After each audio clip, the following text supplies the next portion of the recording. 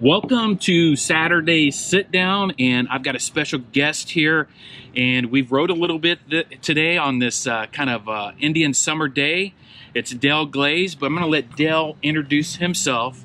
So Dale, tell us a little bit more about yourself, who you are, what you're about, and why. Well, my name is Dale Glaize. I'm with Bondservants Motorcycle Ministry. We're supported currently by Town Church in Middletown, Ohio. We support other ministries. Our success is based on other ministries succeeding. We got tired of seeing ministries fail because people weren't volunteering. Okay. So it was put on our hearts to start a ministry that would be those people. So anybody who had a ministry, they had the logistics figured out, they had a mission on their heart, but they just couldn't get the people together to make it happen. We're those people. Awesome, awesome. You know, there's a lot of ministries, though. There's a lot of motorcycle ministries, motorcycle clubs, riding clubs, and you know, you talked a little about Bondservants, but of all the different things that you could do, why did you choose Bondservants? So what is your why behind the why? You mean the name in the Bondservants, or why the Bondservants? We started the Bondservants, but the name is because of 1 Corinthians 9:19. And our belief in Jesus Christ, our faith in Jesus Christ, says that we've been set free. But the idea behind a bondservant was that this was a person who was given their freedom by their owner. And they put a ring in their ear to indicate to that person that, yes, while I have been given my freedom, I submit it back over to the person that owned me because I choose to be there serving them. And that's the idea behind a bondservant with Christ, is that Christ set us free from the sin in our lives. And at the same time, because we love him so much for what he has done for us, we have made ourselves servants to the kingdom, to Christ, and to others. 1 Corinthians 9:19 is, though I have been set free, I have made myself a servant that I may win more of them. So the idea is that through service and loving people, that they may come to know the love of Jesus Christ and start their own personal relationship with Christ, which of course is the most important thing to us. The gospel is paramount. Amen. Amen. Well, speaking of being a servant, the gospel, and having this Christian biker motorcycle ministry, how did you first come across having a relationship, a personal relationship with Jesus Christ? My personal relationship started with Jesus Christ there was no one around. There wasn't a preacher around. There wasn't Christian radio on my radio. There wasn't even a Bible in my truck that Christ saved me in. Looking back at it now, it's one of those, you never can see the forest through the trees. But after you have been down that path, you can see the path of destruction that you left in your wake. And Christ had spent quite a bit of time wooing me, allowing me to go through a lot of things. They seem like simple things to a person, but they were so many things that went wrong. And what it was is he was putting me in a place where he could get my pride out of his way, where I could hear him. And once he had me to a place where I could hear him, then he showed up and introduced himself to me and then saved me. And after that, it's just been one of those deals where I just committed my life to it. Well, you know, I quote a famous quote here on Saturday Sit Down. It's by Johnny Cash. And he says, living for God or being a Christian isn't for sissies. It takes more of a man to live for God than it is for the devil. With that being said, maybe share with our viewers some of your more arduous times, challenging times, the tough times in your walk or in your ministry. They're always tough. Okay, so none of it's ever easy. All of it's work. It's like any other relationship, whether that be a relationship with another person, a friend, you and myself, my wife. You know, they all take work. If you're gonna put forth that a relationship with Christ takes work. A relationship with you takes work. There has to be a thing where, hey, I care enough about this person to reach out to him, talk to him. So it's always work. It's always tough. But what's really tough is loving people, being able to sit down at the table with your Judas. So in other words, even the person that's hard to love, the person that you don't like anything that they have going on in their life, but we can't look at what they're doing or the circumstances that they're in. We have to look at them how Christ sees them. And Christ sees them as fearfully and wonderfully made. They're even though they may not have submitted their life to them yet, He still died on the cross for them. So that's what He thinks of them, and that's what we have to keep our focus on when we're doing it. But none of it's easy. I've failed more times than I've succeeded, for sure. Through all of that, continue to ask for forgiveness, and again, just deciding to pick up that cross and follow Him again and again and again and over and over and over. Because if it hits the ground, it's because I dropped it. He's always faithful. If I pick it up again, no, it's because I picked it up again out of just love for Him. So, and the best part is He's ready to accept me back at any moment for anything that I've done, as long as I recognize what it is, repent, and move forward. So, He's a gracious, forgiving God.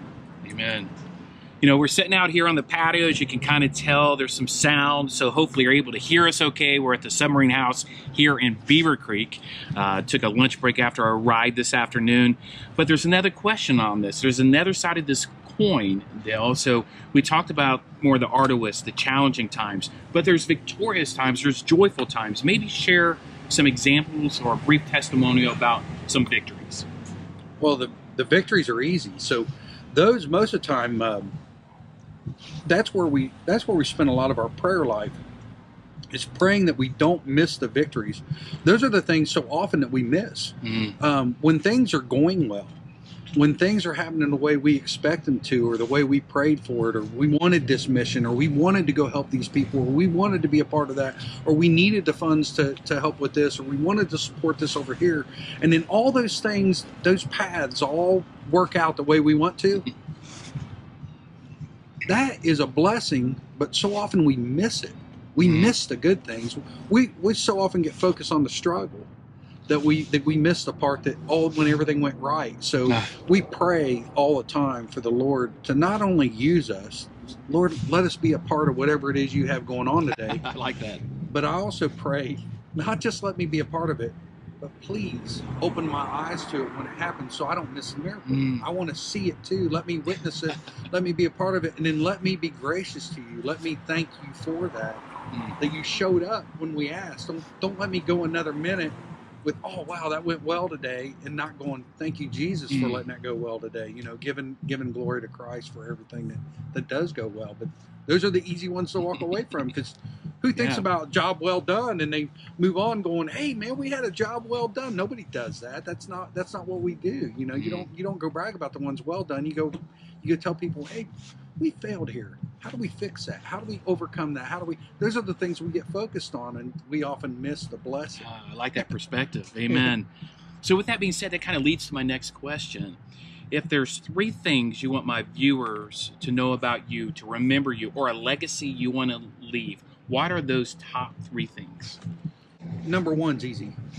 Beyond the shadow of a doubt, they know I was about Jesus. I was about my Father's business, that I was about the gospel. I would be very, very disappointed to find out there was somebody out there didn't know where I stood, that knew me. Not a stranger, but people that know me, if they didn't know where I stood on the gospel in Jesus Christ, that would be a very big disappointment to me. Probably the number 1 disappointment.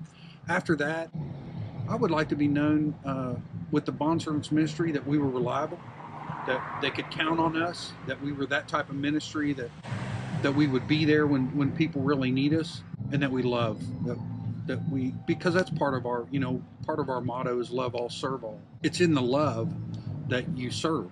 We never want it to be about just going out and serving. Anybody can go do that. You can go serve somebody and never love them in doing it. We want the love to be first, and because we love them, then the service will happen. Who doesn't want to serve the people they love? Right. Great point. So the first one is obviously Jesus, be about the kingdom business. Second one is reliable. What is the third? Faithfulness. Being faithful. We want to be known for being faithful to the gospel, to the kingdom. Being to live out that life, that people see us and know that we believe what we believe because of the life that we live. Not because of they see the work that we're doing or anything, because the Bible says faith without works is not faith at all. So we want them to know that we believe what we believe because they see our lives living that way. That it's not an act, that we live that way behind closed doors. Our children, they can look at our children and know that we live that way because they see those kind of actions in our children's lives, those kind of, that when we're out and about, that we don't have to put on a false facade with other people, with whatever it is that they may be doing, that we're not judgmental, that we meet people where they're at and what they are, and love them for who they are and what they do, and that hopefully through all of that, we might get an opportunity to talk to them about the gospel. Amen. Amen. So with Bondservants Motorcycle Ministry, how can our viewers support you, help you in your mission? Well, first would be, we don't recruit. We want to get people that have a calling on their lives. So the biggest thing would be if somebody out there decided, hey, I want to be a bondservant also, then to reach out to us, and we could take you through that process. You can see what we're about. We have open meetings. Anybody's welcome to come to a meeting. We don't have closed meetings. We live wide open. Anybody can come in and see what it is that we talk about, how we do things, where it is that we do things. We're very transparent. And but that's the biggest support thing, would be coming and being a bondservant, coming in and working for others. The world needs more laborers. Everybody needs help. I mean, everybody out there, whether they want to admit it or not, everybody needs help. So we support each other through the ministry and through a discipleship program, and then we support other ministries by being there for them. And it's not just, we love to ride motorcycles. I mean, that's one of our things. We love to ride motorcycles. Right. So we love to run with the motorcycle crowd. I love the biker community. That's my people. I mean, that's where, I've met some of the best people on the planet riding motorcycles. They are a fantastic group of people, and they love being outside, and I love being outside. And there's so many things that we share together. There's more things that we share than divide us, for sure, especially in the motorcycle community. Man, they got big hearts, and they love to do toy drives and stuff. I guess the big difference would be is if they do a toy drive, it's because they want to help other people who may not have the means at Christmas time for a toy drive or whatever. We do a toy drive, we're going to do it in the name of Christ. That's it. But it's still the same. They're still helping people. They're people helping people. Yeah. And I love that. I love being a part of it. I love that if you own a motorcycle, you're accepted. It's your ticket in. Having a motorcycle, even if it's not exactly the motorcycle that the MCs would choose for you, having a bike, they wave at you. They'll talk to you. They'll want to talk about your bike. They'll let you talk to them about their bike. And it really is a funny dynamic that is just really cool to be a part of. I have an email. It's dglaize@town.church. That's DGLAIZE@town.church. Of course, any one of us are willing to share information about the bondservants if somebody wanted to become a bondservant, or come to a meeting and see what we're about, to figure out if that's something they wanted to do. But we are a service organization. Understand that. I mean, that's what we do. We're not a riding club. We're not a motorcycle club. We will go, if a motorcycle club called on us, we would go serve them. If a riding club called on us, we would go serve them. We'll go support them in other ways. If they have rides and their fundraisers and things that they're doing, we go support them in those, because we like to ride motorcycles too. But that's not our primary function. We happen to be guys that like to get on motorcycles and go find ice cream somewhere. But when we're not doing that, we're somewhere helping somebody that needs to accomplish something for somebody else. Amen. Amen. So in closing, first of all, I want to thank you for your time. Thanks for inviting me out on this day, because I wasn't going to ride necessarily, but it's sunny. It's at least 50 and above. This guy will ride at 0 degrees, but I appreciate your time and the fellowship. But in closing, what is the final statement you would like to say in closing our time today? Jesus is the reason for everything that we do, and we are about the gospel first. So in anything that we do, the gospel, we want an opportunity to share. We want to build relationships with people, so we have an opportunity to share with them about Jesus, because Jesus paid it all, and he loves us all, and he has something in the kingdom for everyone that'll listen. So we want to make sure everybody gets an opportunity to hear the gospel. Amen. Amen. Well, you know, my normal saying is enjoy these days, make it a great day. And you have that choice of making it a great day. But while you're at it, may you launch each day with purpose, navigate with principles, and explore with passion. This is President Del Glaize and Brother Martin, Bro Martin, saying peace out. Shalom.